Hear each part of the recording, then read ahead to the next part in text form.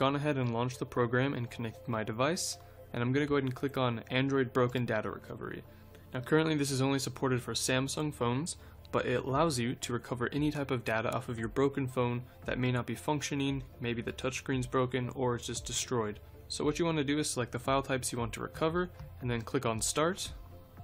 And once the program has finished scanning and analyzing your device, it will load up all of the files it managed to recover. So what we can do is actually go in and preview these. We can preview images if it pulls up any, text messages, anything like that.